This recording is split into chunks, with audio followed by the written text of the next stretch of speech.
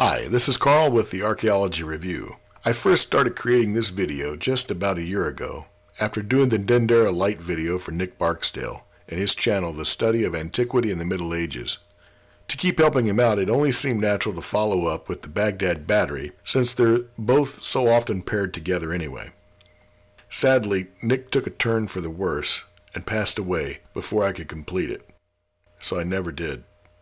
About 6 months ago, Milo Rossi of the Minuteman channel put out a video of the Baghdad Battery, and as tempted as I was to watch it, I decided to hold off in case I ever wanted to finish this one and avoid being influenced. But before I could decide whether or not to finish it, Dr. Brad Hafford of the Artifactually Speaking channel did a response video to Milo's, which I did watch.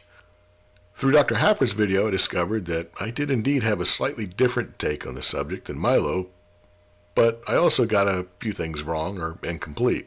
I'll link the Hafford video along with Milo's in the notes below. Be sure to watch them both for the full story, but I'm leaving my video as it is mostly because I think the parts that I miss are fairly small, and had things gone as planned, it would probably have come out right before Milo's, and it just doesn't feel right taking advantage of Dr. Hafford's expertise after the fact. In my last video, we discussed the Dendera light, that symbol on 5 panels of the Temple of Hathor in Dendera, Egypt, that Eric von Daniken misrepresented as an ancient light bulb in his books and videos. A light bulb that would have existed thousands of years prior to its relatively recent invention. We talked about why it isn't a light bulb at all, but rather a representation of the rebirth of Harsumptis, also known as Horus, on the day barge. We talked about how we know this through the texts on the walls with the images. Texts that von Daniken conveniently omitted from his books and from his videos. Today, I'd like to talk a little bit about a related artifact called the Baghdad Battery. Since von Daniken assumed the image represented a giant light bulb, he recognized that it had to have power. So he suggested that electricity did exist in antiquity in the form of the Baghdad Battery, and that it was used to power lights, temples, and pyramids so workers, priests, and visitors could see in places closed off from the sun's light. But there are a few problems with von Daniken's power source. Even if we were to take the leap and assume the panels from the Temple of Hathor actually represented giant light bulbs, the Baghdad Battery couldn't have been their source of power, and not for trivial reasons. So what is this Baghdad Battery? Well, in 1936, in a small hilly district known as Kajut Rabua, on the outskirts of Baghdad in Iraq, a railroad was being constructed. While moving earth for the tracks, workers discovered the stone slab of an ancient burial. The Iraqi Antiquities Department was called in, and they excavated over 600 artifacts like glass, ceramic vessels, beads, clay figurines, and bricks incised with curious symbols or characters. These were the artifacts of the Parthian period, dating to around the 2nd century of the current era. So sometimes they're referred to as the Parthian batteries, which is probably more accurate since Baghdad didn't even exist yet. The artifacts arrived at the Iraq Museum in Baghdad. Wilhelm Koenig, head of the museum's conservation laboratory, began his examination. Within the assemblage from level F-4, Stratum B, were a set of artifacts collectively known today as the Baghdad Battery. Given the accession numbers 29209 through 29211, the artifacts included a ceramic jar, which was ovoid in shape, had a flat bottom, it stood about 140 millimeters tall, and was about 80 millimeters in diameter at its widest point. There was a tube of sheet copper, roughly formed, about 98 millimeters tall, 26 millimeters in diameter, and one end was closed off with a copper disc. There was also a rusted remnant of a pointed iron rod with fragments of natural bitumen, which was found around the top of the rusted iron rod and at the bottom of the copper tube. Now, I don't know if the tube and the rod were accessioned together or if it was the rod with the bitumen, but there are 4 distinct groups of objects and only 3 accession numbers. The rod and the tube were apparently found as an assembly, which would have been kept from contact from each other by the natural bitumen collar. The copper tube was itself part of the jar's assemblage, also held in place by the bitumen collar. So how does this become a battery? Well, if you're like me, you had a pretty decent science teacher in elementary school and you did some pretty cool experiments like batteries made from lemons and potatoes. I think we even created a battery with vinegar once. Making batteries like this in school is fun, it's safe, and it's cheap. And they rely on the principle that different types of metals create different electrode potentials when immersed in an acidic electrolyte. Such is the case with copper and iron dipped together but not touching in a weak acid like vinegar or wine, which may have been detected in the ceramic jar recovered at Kujut Rabua. Koenig was fascinated by this curious assemblage of materials and proposed that a set of these jars might produce sufficient voltage to be considered a voltaic pile, that is to say, a series of batteries with the bitumen acting as a seal for the weak liquid acid inside. But Koenig didn't jump to the conclusions of von Daniken and others of a more later period. People like von Daniken thought, and still think, that the Baghdad Battery is an example of early high technology that is since lost to us, and that it powered large bulbs and darkened temples and tombs. Instead, Koenig assumed that the device was one used for electroplating, which seemed like a logical assumption, and several other similar artifact assemblages were also found in the region. Koenig supposed that a gold cyanide solution or even salt water were possible electrolytes, and others suggested acetic acid or citric acids like vinegar or lemon juice were used. Unfortunately for Koenig and others who favored the electroplating hypothesis, it seems unlikely to be the answer. The reason is that a method to create an aqueous solution of metals like gold or silver wasn't known in this time. This really makes electroplating no more likely than powering a light or a radio. The technology necessary just didn't exist. At least there's no evidence for such materials in the archaeological record. Other methods, however, of gilding gold or applying silver to a base metal have been found. These involved surface leaching, pickling, and just plain dipping objects in molten silver chloride. One method of gilding, the application of gold to materials like wood, ceramic, and other metals, was to dip the object in a molten amalgam of mercury and gold and then heat the object until the mercury evaporated. This was a dangerous process, but one that is well represented in the archaeology of many ancient cultures. Processes like the gold-mercury amalgam are extensively detailed in the literature of the period. However, if we assume the purpose of the vessels like the ones Koenig was looking at were for electroplating, the methods to create aqueous solutions of gold or silver are curiously absent. These processes weren't used until the last half of the 19th century. But even if the Baghdad batteries were intended for electroplating, and some residue of the metal solution should be found in the jars if they were, these small jars would be inefficient compared to other methods of combining precious metals to lesser ones.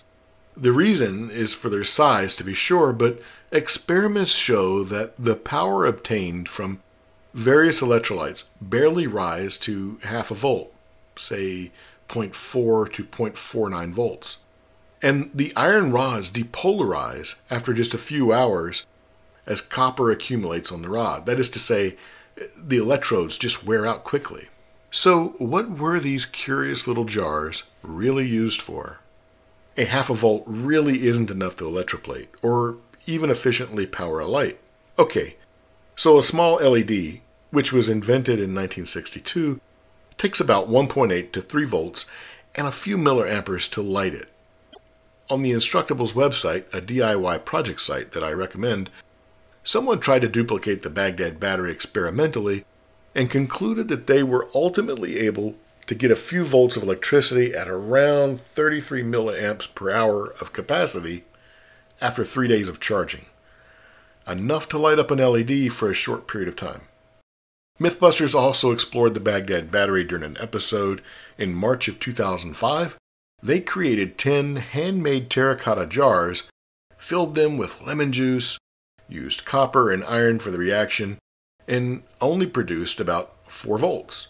And as archaeologist Ken Fader pointed out, there is no archaeological evidence that these jars were ever configured to be set up for batteries, either in series or parallel. In other words, there's no evidence that the jars were hooked together to increase voltage and amperage the way the Mythbusters did, or even that they could be hooked together.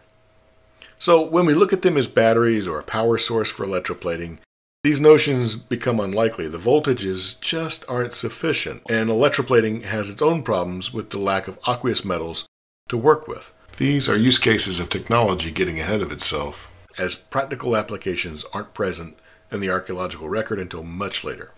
So, how do we answer the mystery of these silly little jars? In 1989, Dr. Emeric Pastore, a chemical engineer at Host AG in Germany, had the same question.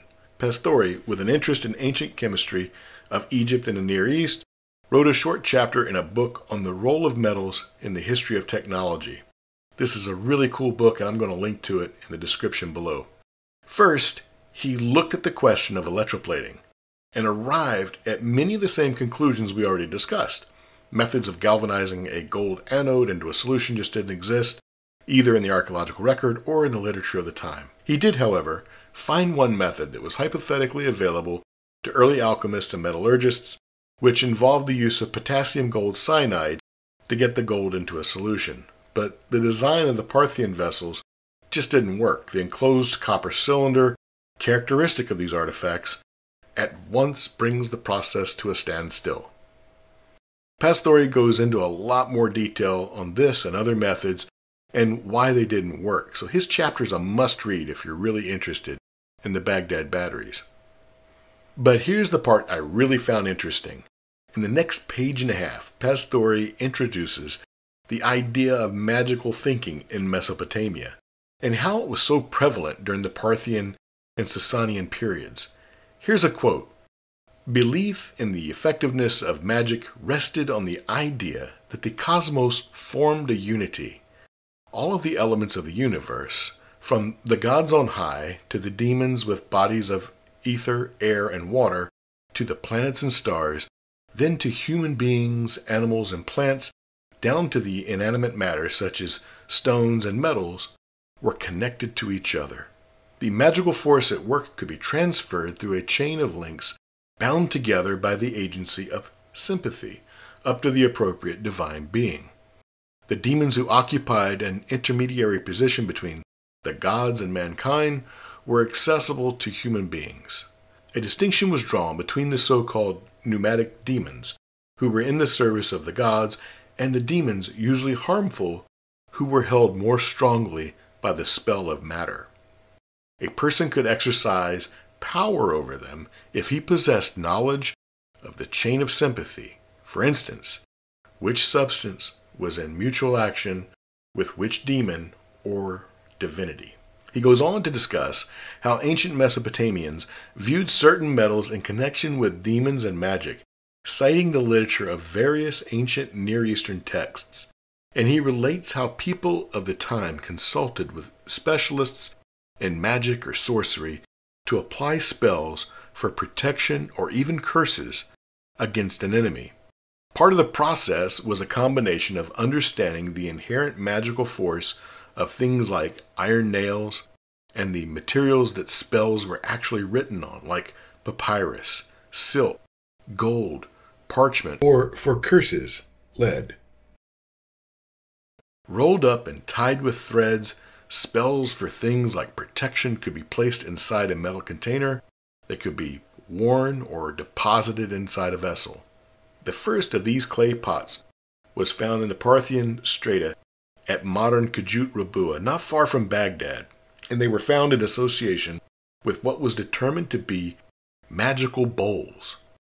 Pastore describes a total of 12 of these curious little clay pots, including the one from Kajut Rabua. 4 were found across the Tigris in Seleucian deposits and in association with metal rods, one of iron and the rest of bronze. Also found were bronze cylinders that presumably contained papyrus rolls. 3 jars were found lying on their sides, but one was found upright and contained shards of a glass bottle. These Seleucian finds were excavated in 1930 by the University of Michigan. Right around the same time, German archaeologists were uncovering 6 more in Ctesiphon strata just across the river. They were all sealed in unglazed pots of clay from 7 to 22 centimeters tall. Contained within these pots were rolled-up bronze sheets, sealed at either end with bitumen, and bronze scrolls. Some of the bitumen-sealed rolls had fibrous materials within them, ostensibly papyrus or parchment. Some of the places these jars had been found were variously described as cult houses or magicians' or sorcerers' buildings, or maybe they were just the homes of regular people wanting to protect themselves from evil.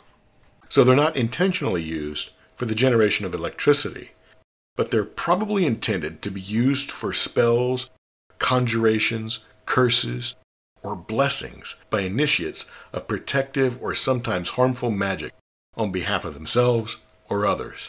Or so the ancient Mesopotamians appeared to believe.